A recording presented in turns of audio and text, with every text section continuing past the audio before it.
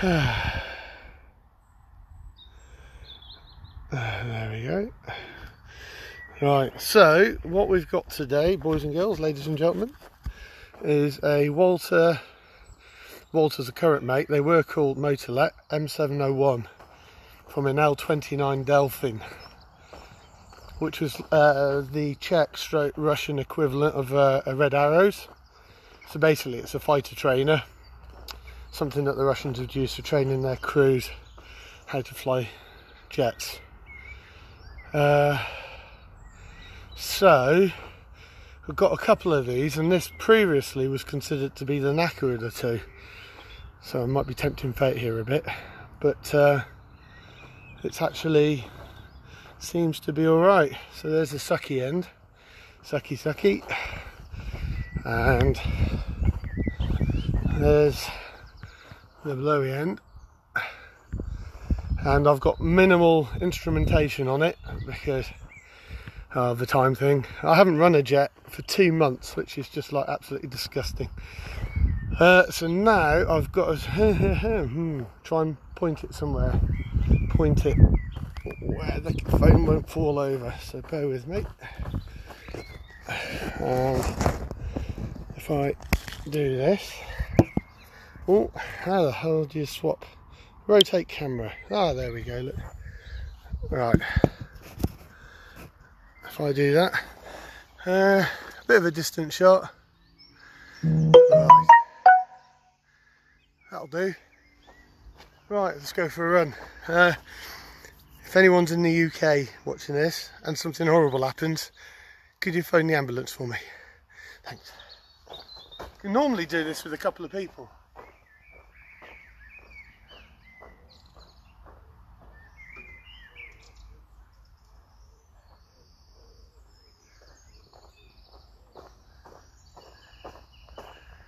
And assuming I make it to the end, I'll give a walk around the engine, all the components, all the bits. That'll be interesting.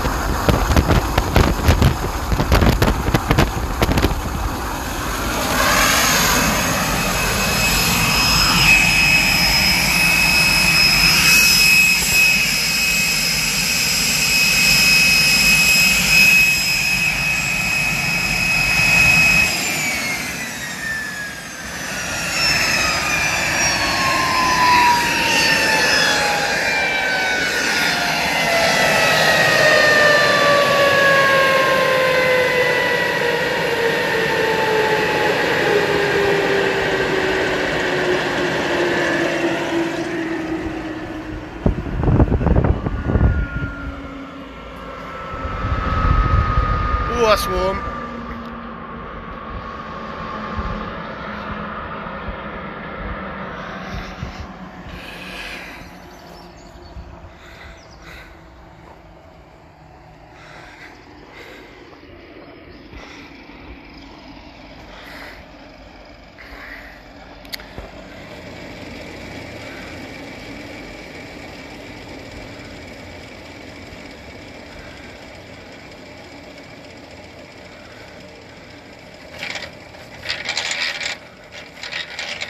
Right, that's good. So, a couple of things that I noticed there which weren't great. I mean, generally that run was ace. But if you were to look at the exhaust here, just about this side, well, let me show you. This is an injector that I've had to replace, because the one originally was coked up, all crap, horrible, and blocked. So I've taken that off my other one. Now we can see that's where the compressed air comes down. These are the combustion chambers, turbines there roughly. And if you look in here, there was flame coming out of there. Not much, just a little bit, but there should be no flame at all. So it's either this combustion chamber here above it, or this one here. And if it's the one above, that's the one with the igniter plug, which is this bit there. So that's not good. That's but that'll be an injector issue. So I guess in an ideal world, I need to find some more injectors. But let's. I'm just going to get the shoe out of my bloody shoe, stone out my shoe. Right. Okay, I'll give you a talk over the engine now. So, here we go. Bless you all. Hope it's not too boring. There we go. Right, let's start off with the sexy bits in Blackadder styly. So there's your intake bullet, this bit here. That contains a starter motor. In some jets, a starter motor can be elsewhere, and that could be either nothing, it could be an alternator, etc. You know what? I might do one more run in a minute. Let's. I just got to watch the fuel, because I probably burnt 25 litres in that run. So anyway, so that's your starter, and then inside we have the compressor. You see the paint's coming off the vanes, but this engine probably hasn't been run for, I'm guessing 20 years, maybe more. So it's not a great thing to do by yourself in case something goes wrong, but you know, with lockdown and all that. So that's the sucky end. And the weird thing with the sucky end is you can be 2 foot away at full power, not feel much. Put your hand an inch closer and it grabs you, and then you're in. That's it, game over. So this is the blowy end. So there's your turbine wheel there. So now, as you can see, it's stopped. So you can actually see it. When it rotates, you can't really see it. So there's that. On this engine, there's I think there's 7 combustion chambers. So it's kind of an old Russian design. I'm just going to go and get my charger, because the battery's not great on this. Alright, excuse me. There we go. So 7 combustion chambers. So it's got a thing called a centrifugal compressor. This compressor, which is that bit there, that obviously sucks the air in, and it's not an axial like you might expect or you think a jet engine is. It throws it out to the side. That's why it's so wide here. Throws it out to the side, goes then it's split into 7 flows, into 7 combustion chambers. And the reason that they put these combustion chambers on this engine at an angle makes the engine shorter. If you have a false start and a load of fuel built up in a combustion chamber, that's bad practice to run it, because you might get a hot start. So some of that fuel will drain out of that little catch tank that's there. That's why I've got a bucket underneath, it catches all the excess fuel. Being quite a primitive Russian engine, there's your oil tank, very similar to an oil sump in a car really, down here.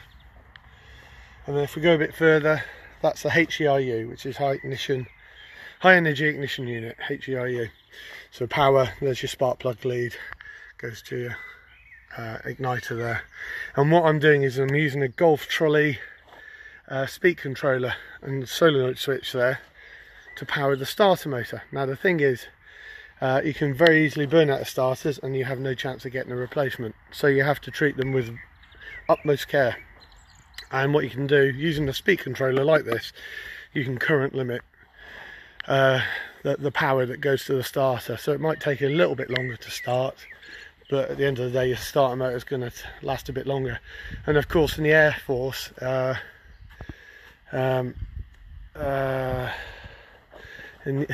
on, yeah, in the Air Force you just go and get another one out of stores, which you can't really do here. So that's that. So if I go around the other side, okay, so we have fuel control unit up here. We have the throttle control unit there. And here, HB, I'm buying stuff on eBay obviously. That's the HB cock, that turns it on and off, and that's your throttle. At the moment I've locked the throttle to idle. That's your fuel filter. Oil filters are underneath the engine, and I'm currently starting it with 24 volts. Bit of a cheat. There's my oil pressure, and oil pressure is normally, let's have a look, I'm expecting 10-15 psi out of this jet, so that's fine. Oh, I'll show you one more thing around the other side. Go around here, so there you go, product placement. That's where your alternator would be, and that's where your hydraulic pump would be, and your tachogenic would normally fit on there, but this was a quick get me going type job. So I'm just going to let gas reload. I'm just going to run one more time.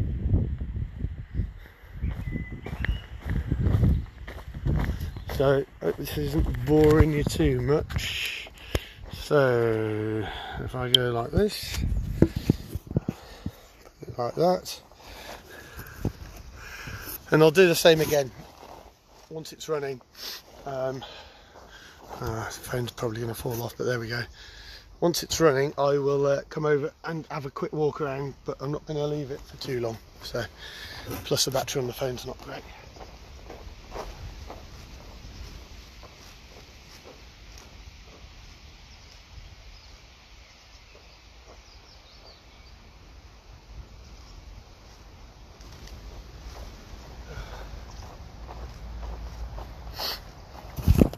Let's see if we can go for a better view than that. It's a bit far away really. Let's try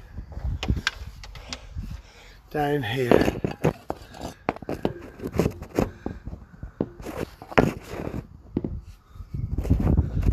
How do I do this? Maybe should have thought about this a bit better, but there we go.